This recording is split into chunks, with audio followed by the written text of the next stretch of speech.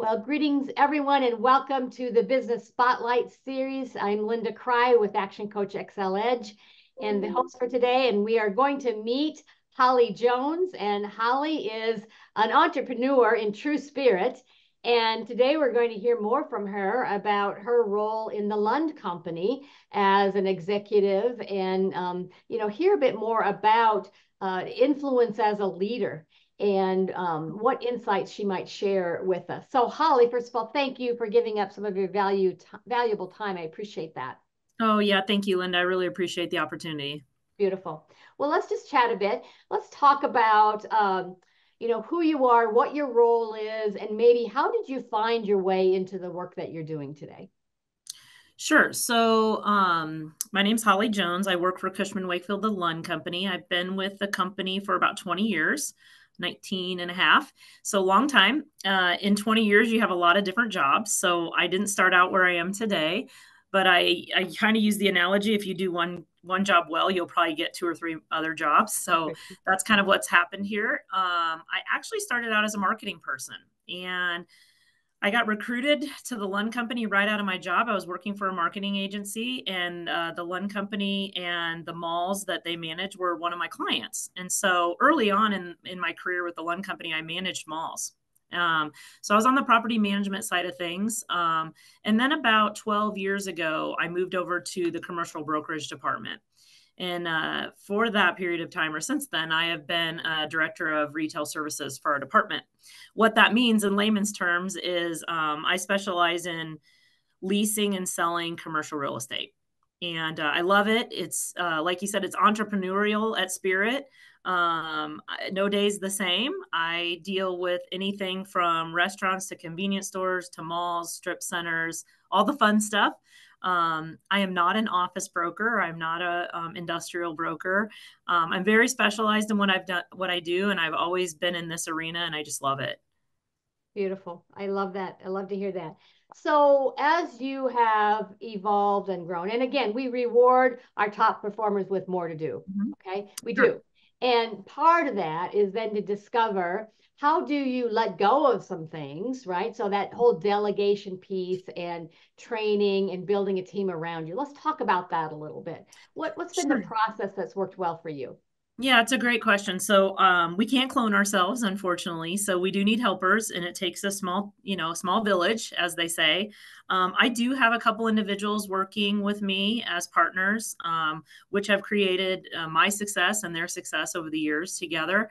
Um, but my team consists of about six other individuals, along with some administrative staff. And a marketing team. Without them, I couldn't do this. But what we've learned over the years is we have a program within our company that most of our agents start out as interns, or they're fresh grads in the real estate industry or educational background, and they're new. They don't know anything about selling real estate, but our company gives them the opportunity to come try it out. Kind of a try before you buy or commit. And so when they're interns, which the six individuals that work for me it's really unique. They've all been interns to start. And I've got some younger folks and some seasoned folks, but they started out as interns, and they kind of learned the business by the senior level brokers. And we teach them the industry, we teach them the good things, the bad things, it's kind of all of it. How to process deals and what our internal processes are to be successful, et cetera. And then typically after an internship program and some training, they end up being brokers. Now, brokers in our world are independent contractors. And so it is a very entrepreneurial business. You have to learn to time manage, be motivated. We don't get a paycheck every 2 weeks. So you kind of make hay. You get paid based on your production. So it's really important that our new people and our young people are focused, and they get good training and they get good processes so that they can be successful. Beautiful, beautiful. And again, the investment in people is Mhm. usually through training and education and good processes. And I agree with you. When you find people that are aligned with who and what you're about, you've proven that when you invest in them, they will grow with you and the reward Mhm. will be there. I'm curious about, especially since you said you started in the marketing space, right? In that Mhm. area. Talk to me about what a massive marketing machine would look like in your industry or in your world or on your team. Yeah, it's quite different and a little bit unique from any other business that, has a traditional marketing strategy. When you're marketing yourself and your business in the commercial real estate world, you're marketing yourself specifically, I would say. You want to be a credible, honest, trustworthy person. But then you also are marketing the ability to be able to sell and lease and manage sometimes people's biggest asset. When people own real estate, specifically commercial real estate, I always used to joke because residential real estate is such an emotional world. Where you live and what you buy in your house and what you do with your first investment with your home is so much different than commercial real estate. Commercial real estate is really business to business relationships. It's business to business transactions. It isn't people being involved in, paint colors of houses or, how their living rooms laid out. It's completely different than that. So you do have to market yourself to be credible and intelligent. And we really, really encourage our new people at the Lund Company and the folks that have worked for me over the years in commercial real estate to find an area of focus so that they can be the expert in that arena. It's really hard to be a generalist in this business because nobody knows everything about everything. So you've kind of got to pick an arena to be really intelligent in. And I believe that once you've networked yourself and built good credibility, business has a tendency to follow you. And so I've been very, very fortunate to have made Producers Club for years and years and to, get great accolades with, power brokerage and just different things. And I really truly think it's at all a testament to marketing myself, marketing what I do best and my customer service and those things. And that takes time. And if you can keep that up and you can be really good with your clients, word of mouth travels really, really fast and well for you. So Absolutely. Beautiful. mhm. So that is akin to my next question, which is what is the continuous learning process that you use personally, Holly, to stay on top of where things are, to maybe grow to what's next for you, or even to identify the people on your team with that continuous learning process? It's really, really hard, especially in today's market, but we pride ourselves on learning every day. In this business, I don't think in 20 years I've had one day that's been the same. And that gets really hard to learn when no day is the same, because if you learn something, then you can repeat it. If you learn something in this industry, it's really hard to repeat it because tomorrow will probably be different. So it gets tricky. But I do believe all the time in education. I mean, we have parameters around our license that forces us to do a certain amount of education annually, but we do a lot of internal training here. And that training could be anything from, how to speak to customers, how to make sales calls, back to cold calling on the phone, talking to them about financial situations. A lot of people, we have a lot of banking and financial conversations with people that are selling and leasing property. We're coaching people a lot on their business plans and their model and proforming their business to see that they could actually lease a space and be successful. So, we have to learn those things before we can teach those things. So, and advise on those things. So we're learning every day. What to advise our clients. And we do it through a handful of things. We are a Cushman Wakefield Alliance partner, and that provides us with a lot of data and a lot of training information. We also, we hold weekly sales meetings. And that is the entire brokerage group. So that's all the folks in the other areas of specialization. So we kind of learn from our internal team. I learn every day from what the office folks are doing, and I learn every day what the industrial guys are doing. And they learn from us, because we share experiences. We also do a lot of the locals conventions and education stuff. We get credit for attending a lot of things, and so we are the biggest folks in attendance for all that stuff. So it is tricky. It's hard to keep up with the education piece, but we make it our priority because we want to be experts. So Absolutely. You're really in the service industry. You just happen to we be are. in commercial leasing and right. We are. Yeah, because that really becomes the marketing message. The experience that they have with you is the story that's going to be told. Mhm. That will be the referral for the next and the next. Correct. Uh, And, you you got know, somebody here. You got to talk to Holly, right? That type. yeah, I mean, I would say now, early in my career, it was one of those things where you got to kind of find your way and you've got to build your reputation and your credibility and your network, I would call it.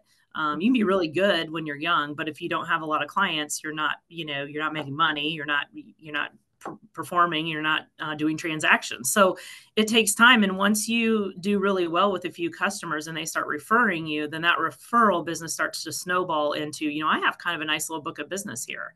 Um, so that's kind of how it starts. It is not easy. I tell all my new young brokers, this is not get rich overnight. I think they show up and they see, oh, all brokers in commercial real estate drive nice cars and they have big houses and they, and it's like, yeah, that doesn't happen overnight and it doesn't happen for everyone. So, we tell people this is definitely a 2 to 3 year learning curve to really make livable money and to be successful. And, everyone measures success differently, but I think for us, we do have a threshold of like, this is when you kind of know you've done well.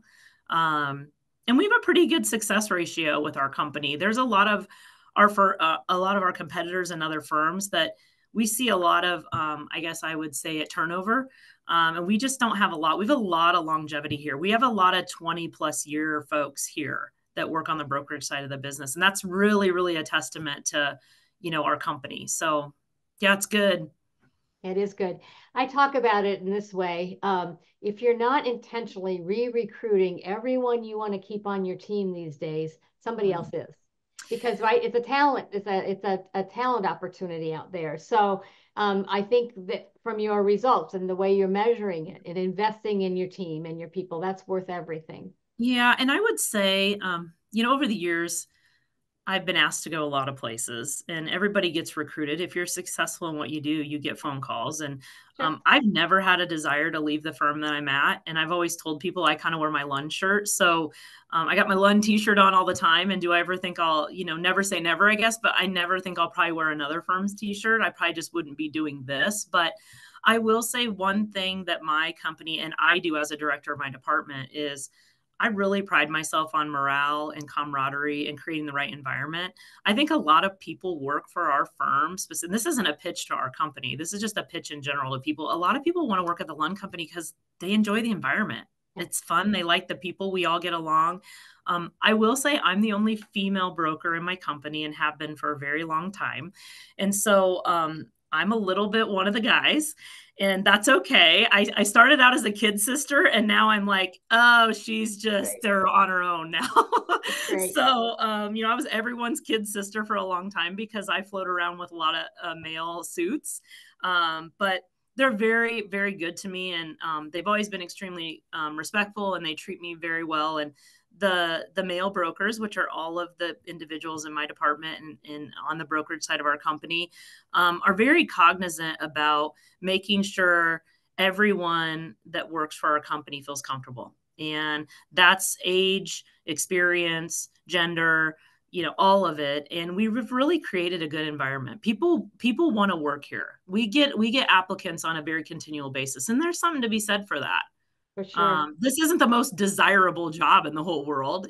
You can be very successful at it if but it's not for everyone and it's hard work. So the fact that we still get applicants on a regular basis and other firms call us and say, we want to come work for your company it's great. It's kudos for us. Absolutely.